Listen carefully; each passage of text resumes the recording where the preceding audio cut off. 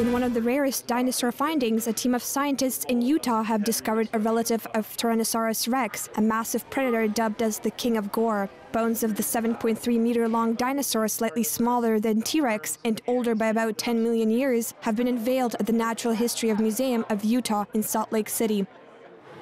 This animal, which we've named Tyrannosaurus argestes, the name actually means Gore King from the Southwest.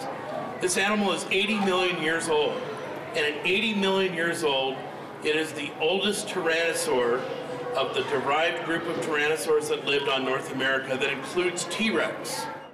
The team of scientists that have been working on the fossil remains, which were uncovered in 2009, spent close to 2 years retrieving, preserving, and assembling the ancient bones, after which the bones traveled to China, Washington, and New York, where other bones of Tyrannosaurus group have been studied.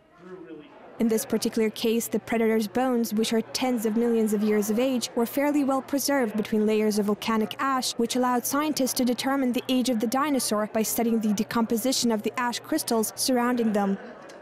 Like its relative, the Tyrannosaurus is believed to have been the top predator of its time because of its large teeth, immense body, and thick skull. Scientists believe it roamed a stretch of land from Mexico to Alaska, including parts of Utah, during the late Cretaceous period.